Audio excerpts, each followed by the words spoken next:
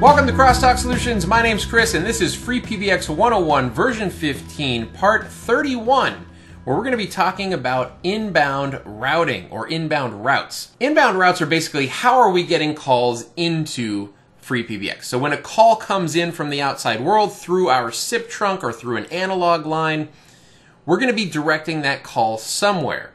It might be your main IVR. You might want to direct a call directly to an extension. You might want to direct a call directly to a queue, as we're going to do in this video. But there are a few options for how you can do that. FreePBX does not care how many phone numbers you have. It has the ability to route basically an unlimited amount of phone numbers wherever you want those phone numbers to be routed to. Now, I say unlimited, there is obviously going to be some upper limit in terms of the resources of the CPU and RAM of the hardware that you're using to run FreePBX, but theoretically, you can do as many of these inbound routes as you want. Okay, so before we get started, if you guys are enjoying this series, make sure you give me a thumbs up and subscribe to Crosstalk Solutions for 2 to 3 brand new tech videos every single week. Also, follow us on Twitter at CrosstalkSOL for all of the latest updates. From the dashboard of FreePBX, we can get to inbound routing by going to Connectivity, Inbound Routes. Throughout this series, we have been working with this default inbound route, although we haven't really dug too deep into how it works and what it does. But you can see here, or let's go ahead and edit it actually. So we're going to edit the inbound route. Description is default. Now, I always recommend having a default inbound route, a sort of catch-all inbound route. And what do I mean by catch-all? Well, what I mean is when a call comes into your PBX, there's two different ways that you can route that call one place or another. You can route the call based on the phone number that the caller dialed, or in other words, the DID, and you can also route the call based on the caller ID of the person who's calling in. Okay? Or you could do both if you wanted to. So in this case, we have what's called a catch-all route because we're not routing on any DID number. We're just saying take any phone number that was dialed, and we're not routing on any caller ID number. We're saying take any caller ID that they're calling from, and we're going to route that to, in this case, call flow control weather, which is, according to our IVR design, the place where calls should come in. But now look at this. We have this cloud here for our main phone number, 272-207-2040, and that goes to CFC weather. But over here, we have a different phone number, 272-770-0266. And that phone number goes directly to our sales queue. Okay, so this phone number bypasses our call flow control, it bypasses our time conditions, our business hours, our IVR, it bypasses everything and just dumps callers directly into the sales queue. Okay, so how do we set this up? Let's first go through our settings for the default route, and then we will jump into how to route a call specifically on the DID that was dialed by the remote caller. Okay, so description is default. We're not routing on DID, we're not routing on caller ID, so we're leaving those blank. Again, just like all other videos, if something's not a super important or often used feature, I'm basically just going to skip over it. That's what I'm going to do with caller ID priority route. But these next items you might want to change, right? So there's alert info. This is what ringtone are we using when someone calls in from this particular inbound route. So when we set up phone systems for customers, we typically have one ringtone that we use for internal extension-to-extension calls, and then we have a different ringtone that we use for calls coming in from the outside world. So when a phone starts ringing at someone's desk, they will be conditioned to know if that's an internal caller or an external caller just by hearing a different ringtone. This only works with Clearly, Crosstalk, Sangoma, or Digium phones natively in FreePBX, but there are ways that you can do it with, like Yealink phones and other phones as well. Then we have ringer volume override. So basically, if someone has turned their ringer all the way down, we can say, no, for this inbound route, we're going to set their volume at X. Then we have caller ID name prefix, and in this case you might want to say main colon. It's basically what shows up on the screen of the phone when someone calls in through this inbound route. Okay, so main colon just lets us know that it's going to say main and then the caller ID of the caller. It's going to let us know that like where they called in to. Music on hold we can set to default, or you can create your own music on hold playlist. I don't think we're going to cover that in this series, but just be aware that you can create different sets of music on hold and use them throughout the system, just like right here. And then our destination is call flow control weather. Okay, so easy enough. Let's look at some of these other tabs though. Normally you don't ever have to touch anything in these other tabs, just telling you. But in the advanced tab, you can do some weird stuff like set the country tones. If you're in, Belgium, for instance, you're going to want to hear different dial tone sounds and busy sounds and ringing sounds than if you're in the United States. And then a whole bunch of other stuff. Again, contextual help here. Just hover over the question marks if you want to know what these things do.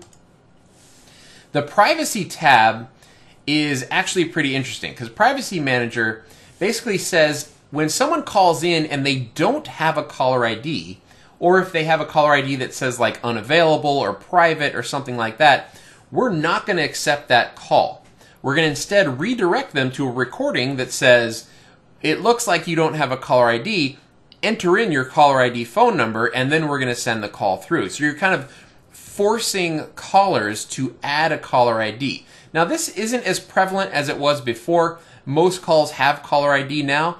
Now they're just a lot of robocalls and stuff, right? So calls that, are just junk calls can come through because they do have a caller ID. But if a call happens to not have a caller ID for whatever reason, the Privacy Manager can be used to sort of intercept that call and make them enter their caller ID before that call can go through. Fax we're not going to talk about. We don't do detecting faxes through inbound routes. And then if we look in other, we have some options, for instance, for call recording.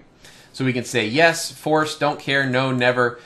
Call recording can be its own complete separate video. Basically, if you want to turn on call recording for any call that comes into this inbound route, just set this to yes. I'm going to leave it on don't care here.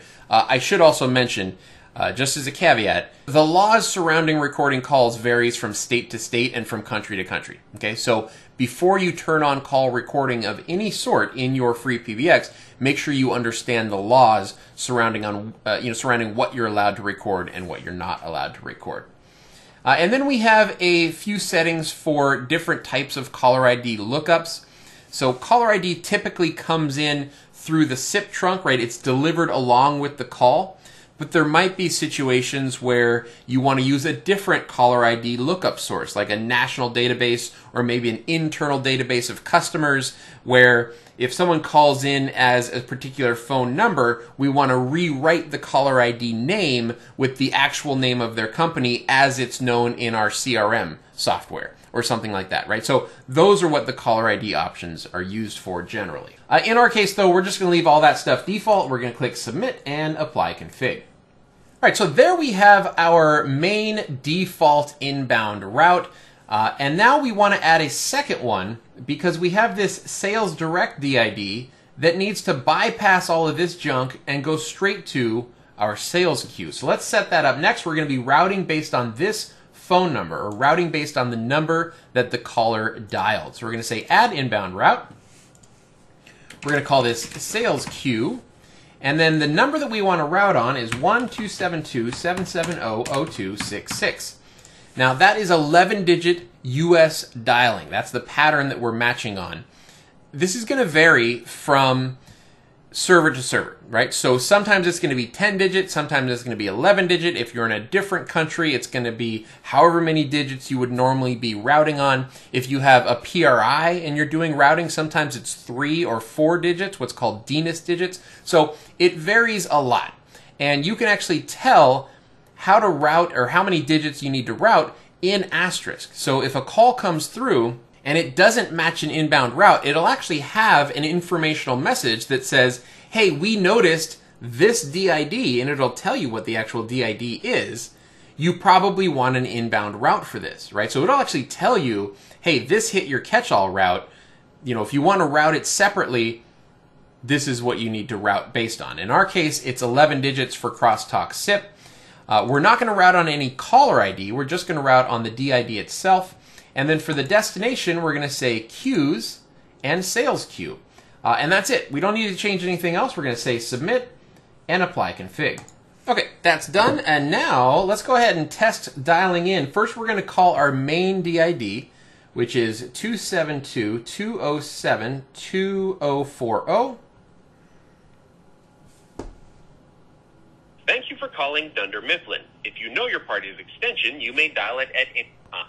Okay, and so that went through to my main IVR. And why did it do that? Because I dialed this number, call flow controls in normal mode, so it flowed through to my holiday time conditions. We are not in a holiday, so it came over to my business time conditions. We are during business hours right now, so it went to IVR main. That is exactly what that call was supposed to do. Now let's call the sales direct DID 272.770.0266. All right, dialing now.